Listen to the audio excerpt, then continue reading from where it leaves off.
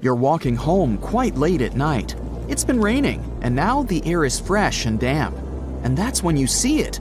A rainbow! But it's nighttime. Is it even real?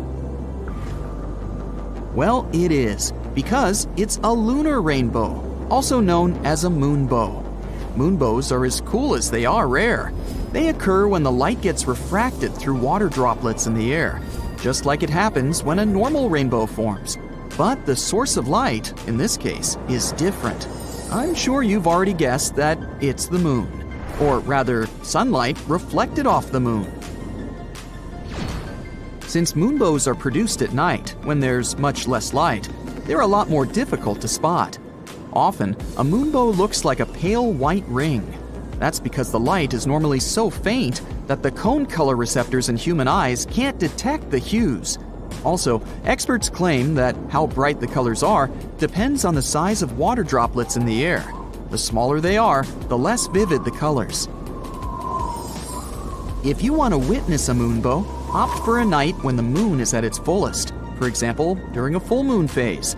The moon also has to be low in the sky and not obscured by clouds. In the US, you can see moonbows next to waterfalls, including Niagara Falls, as well as Yosemite National Park and other places. But you can see mesmerizing natural phenomena not only at night after the rain. For example, look at these brinicles. They are hollow icicles, also known as underwater stalactites. They form when cold salt water freezes in the right conditions. Then, brinicles can reach the ocean floor and start pulling there.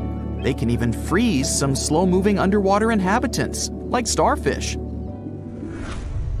This next phenomenon is even more dangerous than brinicles. Sinkholes occur when water that has turned acidic after coming into contact with plants or carbon dioxide erodes soft kinds of rock, like gypsum or limestone. This forms a deep underground cavern that can one day open anywhere, even under your house.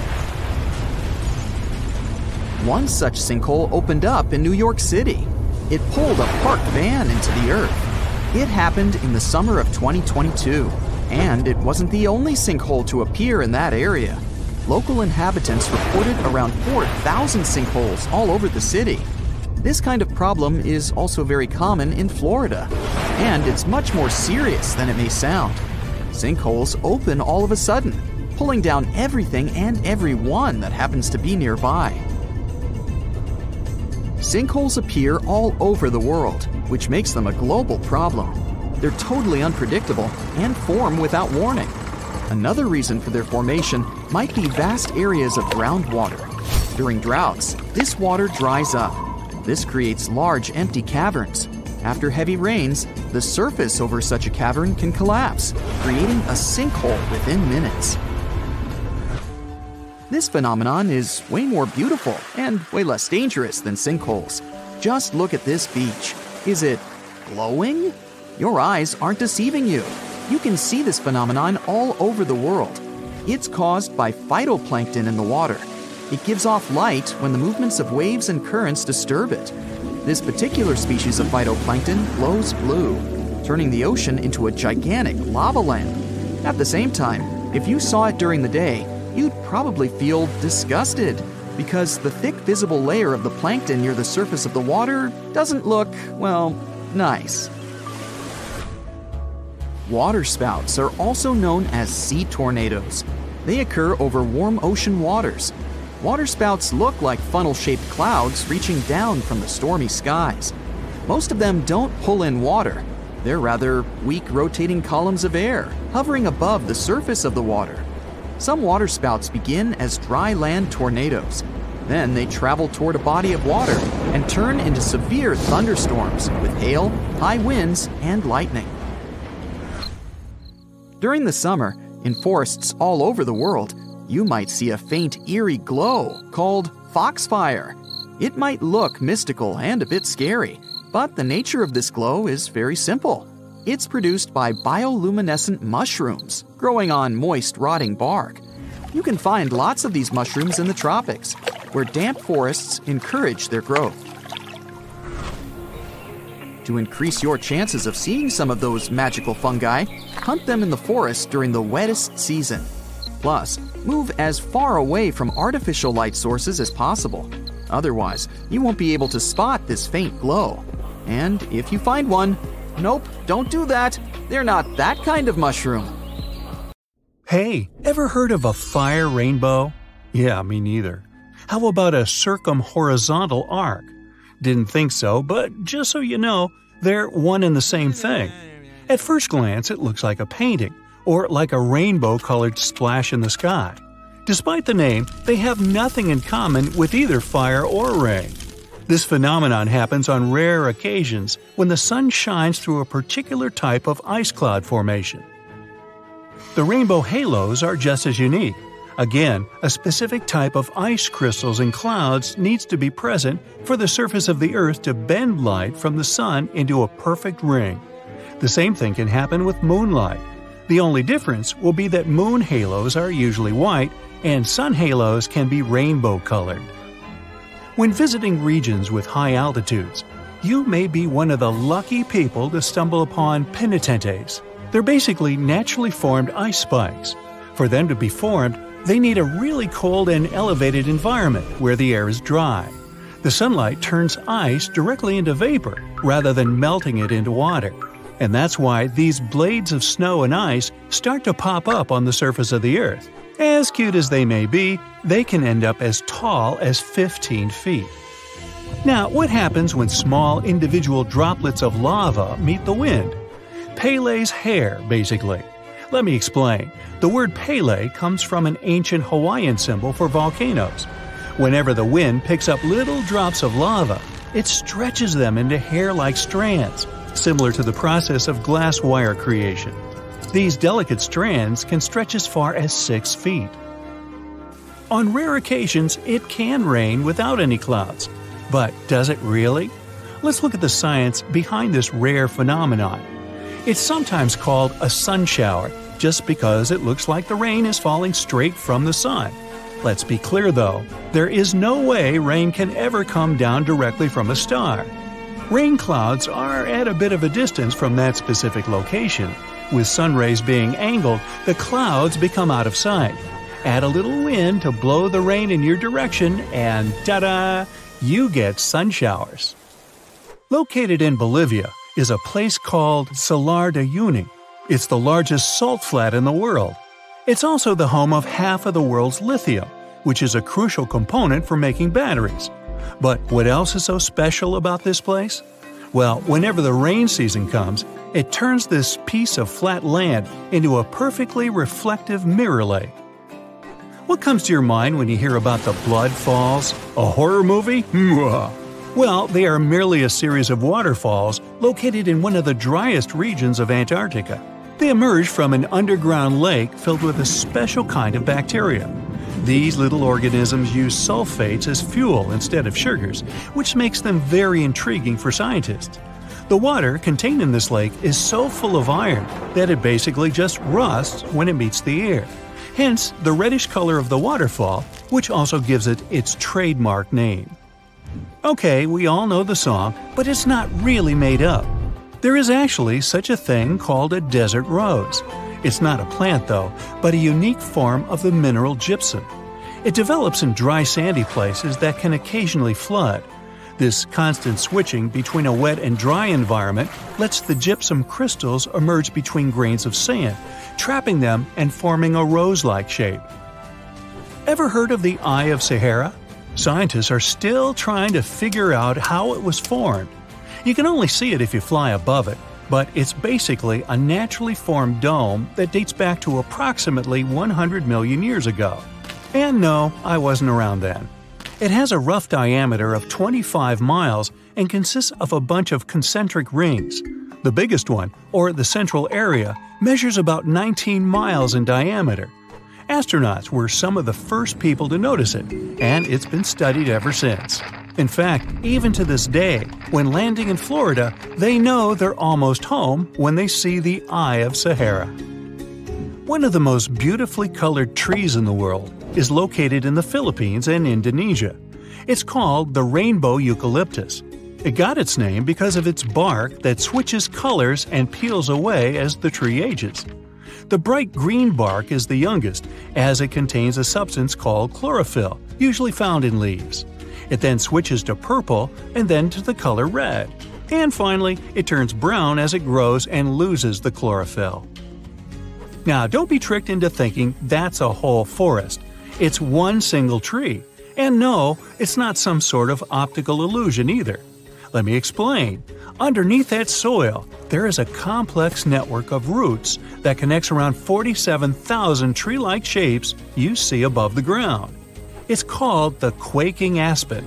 Some of these trees are among the oldest and largest organisms in the world. Now, here's a good destination for all travelers, or maybe not so good after all. The most lightning-stricken area in the world, according to recent data released by NASA, is Lake Maracaibo in Venezuela. Out of all the days in a year, 300 of them feature thunderstorms in this location. What makes this area so unique, though, that storms happen so often? Well, it's because where cool mountain air meets the warm, moist breeze and generates electricity over the lake. This glacier may look like someone dropped tons of red paint in the middle of Antarctica, but it's actually the natural color. Blood falls is a result of extreme salted water mixed with iron oxide, giving out this eerie vibe in the middle of nowhere. In early May 2018, New England observed one of the scariest and most dangerous phenomena ever: a super long-track tornado. The frightening natural phenomenon started not far from Charleston, New Hampshire, and traveled toward the town of Webster in Merrimack County. It took the tornado 33 minutes to cover 36 miles and become the third on the list of the longest track tornadoes in New England. In the Philippines, you can swim in some of the most crystal-clear waters and discover an underwater world below you in the province of Palawan. The municipality of Coron has white sandy beaches with many small boats riding through the many amazing sceneries. Tristan da Cunha is a small volcanic archipelago in the Atlantic, with the only neighboring cities of Buenos Aires, Argentina, and Cape Town, South Africa. It takes 7 days by ship to get to this unique place. If you want to escape from the rest of the world, staying with the 280 locals will make you feel like you're away from everything. During the first week of January 2018, unusually cold weather in the northeast United States froze the Atlantic Ocean in North Falmouth, Massachusetts. What's more, the ocean was frozen so thoroughly that people were walking on the waves. Now, that's obviously something you don't see every day. Red sand is what makes this beach unique and why tourists flock to Tianjin, China. A red-colored plant called a Sueda salsa dwells in the saltwater. The whole beach is covered in red, with only the top layer of the sea visible. If there ever was a thing that said, "I defy gravity" out loud, it's the stone of Tabasco in Argentina. The huge 300-ton boulder stands precariously on the edge of a cliff and rocks a little bit from side to side in the wind. People even checked it by putting glass bottles under one of its edges. They exploded with another movement of the rock. Unfortunately today, you can't see this wonder of nature as it was a century ago. In 1912, the boulder suddenly dropped from its perch, which it had occupied for literally hundreds of years. The people of the nearby town of Tandil were so sad about this event that 95 years later, in 2007, they decided to restore the stone. They made a plastic replica of the rock and put it on the same spot and even in the same position. So, even today, coming by Tandil, you can see its famous balancing boulder. More of a symbol now, of course, because it's no longer rocking and only weighs 9 tons, but instantly recognizable nonetheless. Socotra is an alien-like island off the coast of Yemen in the Indian Ocean with one of the most unique trees ever seen. It's called the dragon tree, and it can only be found on this amazing island. In 2008, it was labeled as a World Heritage Site. If you ever see a tight burning column of air, don't panic, it's not the end of the world. The creepy combination of whirlwind sounds and scorching inferno means that you have crossed paths with a fire tornado, also known as fire twister or fire whirl. This dangerous phenomenon occurs mostly during wildfires. These fires create a big area of super hot air just above the ground. When this scorching air gets mixed with the cooler air higher up, it results in a whirlwind that churns up burning debris and flames. The most powerful firenadoes can stretch hundreds of feet into the air. The House of Mystery in Gold Hill, Oregon, amazes its visitors with gravity-defying effects. You can't stand straight there, always leaning to the side and having to hold on to something for balance. Balls roll upwards. There's also a broom that stands perfectly still wherever you put it, unlike virtually everything else in the shack. The local Native American tribes called this place the Forbidden Ground, even before the house was built there, and they avoid approaching it. The owners of the shack, though, decided to turn it into an attraction, and they succeeded. They created an atmosphere of mystery around the place, and spread the news about it in newspapers and later on the internet, and voila! A perfect anomaly is made. In fact, it's no more than a curiosity, a human-made optical illusion that tricks your eyes and other senses.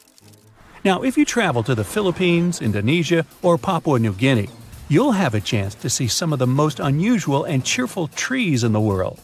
The trunk of the rainbow eucalyptus looks as if it had been painted orange, green, red, purple, yellow, brown, blue, hey, you name it.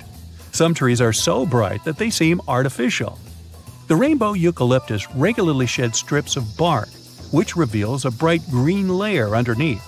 A bit later, this green layer gradually changes its color, and since the shedding happens at a different time in different places on the trunk, the tree starts to look multicolored and very attractive. Yemen is home to the oldest skyscrapers in the world and the oldest metropolis. The ancient city of Shabam is considered to be the Manhattan of the desert, due to the collection of mud buildings popping out of the desert floor. It used to be a caravan stop during ancient times. That's it for today. So hey, if you pacified your curiosity, then give the video a like and share it with your friends. Or if you want more, just click on these videos and stay on the bright side.